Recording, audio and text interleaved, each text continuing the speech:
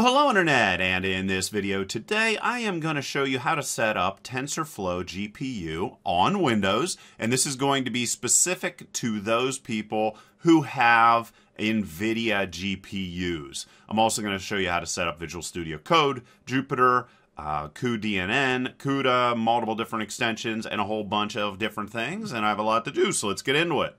Okay, so the first thing you're going to do, I'm just saying get Python or upgrade Python. If you're not sure if Python's upgraded, just go to python.org and click on downloads and get the newest version, 3.10, and go and download that.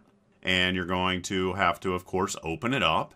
And then at this point, this is extremely important. Make sure you have a check mark where it says add Python 3.1 to path. Make sure put check marks in both of those boxes, and then you're going to click on where it says install now, and it's going to install. It's going to take some time. After that is all set up, to verify it is installed, just go and open your command prompt and type in python -- version, and you should see Python 3.1 show up on your screen.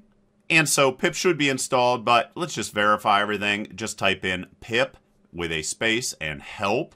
And then we are also going to upgrade pip. Just type in Python with a space -m with a space pip and install -- upgrade pip. And you can see here everything's already been satisfied. Now we're going to also install Matplotlib. So also in your command prompt, you're just going to type in pip install Matplotlib, and you're going to see everything installs here. And just make sure you wait until your prompt comes back up, then verify that everything is installed. Don't go and rush through and assume things are installed. Wait for them to install. After this, I'm also going to show you how to set up Jupyter, and we're actually going to use Visual Studio Code, though, to develop machine learning applications. So we're just going to type in pip install Jupyter and just make sure you spell it correctly. After that is all set up, you're going to be able to type in Jupyter Notebook directly in your command prompt, and automatically a browser window is going to open up and show you the Jupyter Notebook application. We're not going to use that, though. We're going to use Visual Studio Code, but I'll get into that in a minute. All right, so you need to know what version of Cuda to install for your specific graphic card. So what I specifically did was I just typed in my graphics card name, which is an NVIDIA RTX 3090. Just do this in a browser. It depends on whatever your card is. And then you're going to type in Cuda version afterwards and just search around until you can see which version. And you can see here that this person said that Cuda 11.0 is the oldest version of Cuda that is supported with that architecture. So I write that down. I know I need Cuda 11.0. All right, after this, you're going to also need to get Microsoft Visual Studio. Now, remember, we said that we are using Cuda 11.1. Let's just go back. So here we are. We are using 11. So it's 11.0. All right? So you can just look at this handy-dandy chart here, and you can see that we need to get Visual Studio C++ 2017 for Cuda 10.1 through 11.5. So that is the version that we are going to use based off this chart.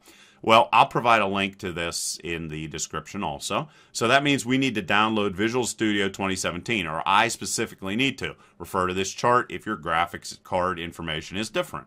All right, and whenever you do, the Visual Studio installer is going to pop up. You're just going to click on Continue, and it's going to download. And here, we do not need any workload, so we're just going to click on Install. And this is going to come up. Just click on Continue. And everything is going to start installing for you. And then you can see that this is going to pop up. And I went and signed in with my Microsoft account. And whenever I did, you can see Visual Studio pops up on your screen exactly like this. All right. So now I am going to need to know which version of cuDNN and Cuda I am going to require for TensorFlow. So I just went to tensorflow.org, install, and this little chart right here is going to show me everything I need. You have to make sure that you install exactly the right versions or you will have problems. Okay, so it said previously on that chart I need to get the Cuda Toolkit 11.2. So I'm going to go to developer.nvidia.com, Cuda Toolkit archive, and I am going to find that specific version and click on it. Whenever I do, this is going to pop up. I'm using Windows. I'm using Windows 10, and I am going to install this locally. So I have all that set up. Whenever I do, I can just click on download right there where it says download 2.9 gigabytes. And do not change this. Make sure you keep everything exactly all by the defaults. Otherwise, you might have issues. Of course, your directory isn't going to be Derek. It's going to be whatever pops up there, and we're just going to work with that. Okay, and whenever this pops up, we're just going to click on agree and continue. And express is specifically what we're looking for. And it is just going to install for us. And there you go. And there you go. All right, and click on next. And then we're just going to launch the NVIDIA GeForce experience. And it's up to you if you want to create desktop shortcuts or not. Click on close. And this is going to pop up. And you're going to say you agree and continue. And then we're then, after this, going to go to the cuDNN site specifically for NVIDIA. And we're going to come down here where it says download cuDNN. And I had to actually log into this, of course. And I'm just going to type in my email and click on next.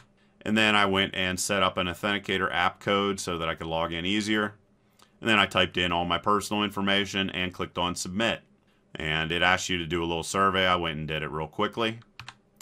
And then, specifically, what we're going to do is I am going to get cuDNN version 8.4.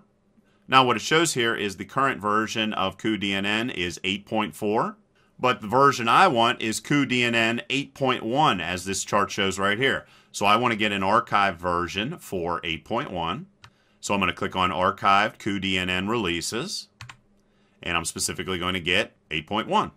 So just click on that link.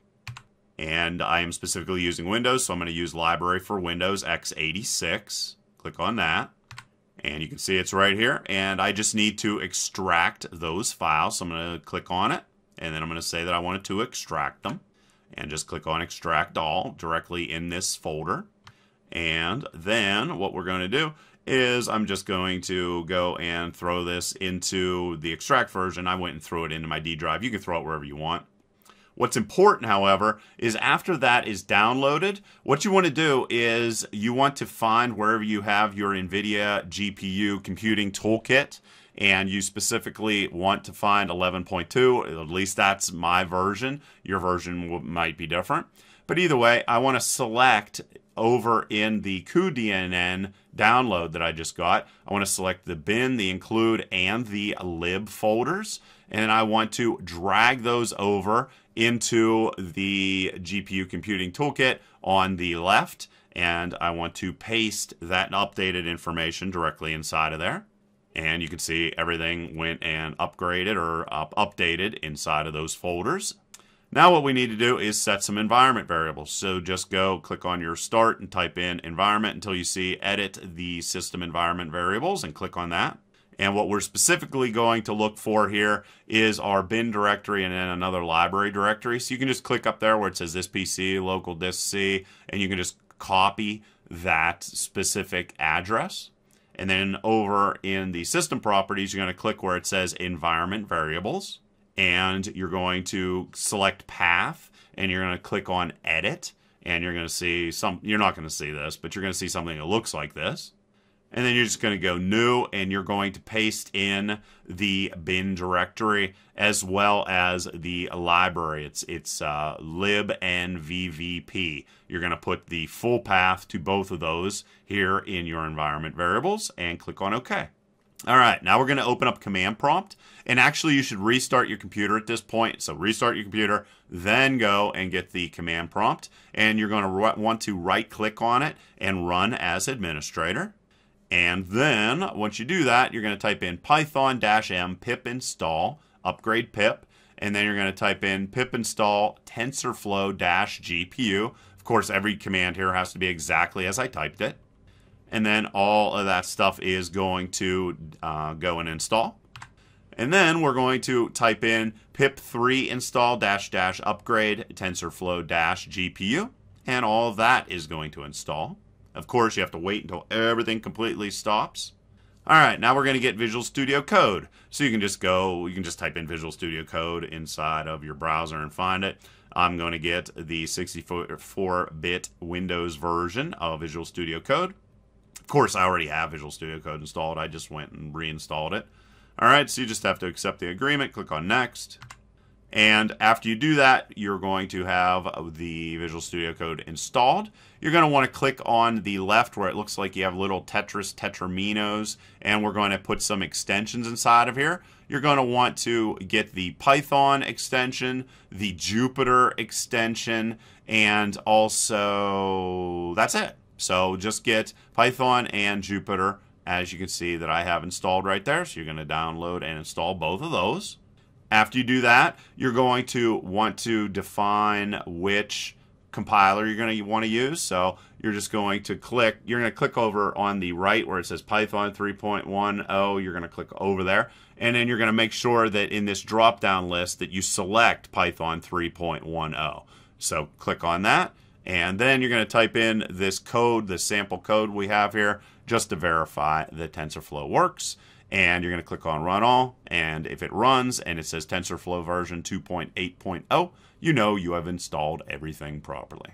So hopefully that helps people out there.